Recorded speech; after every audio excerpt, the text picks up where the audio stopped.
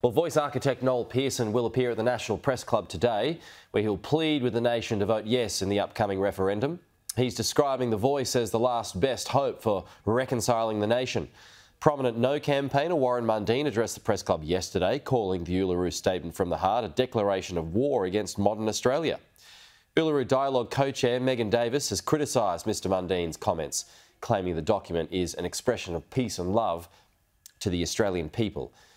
And tune in today for the leading Yes campaigner and Cape York Institute founder Noel Pearson's National Press Club speech on The Voice. That'll be live and in full here on Sky at 12:30.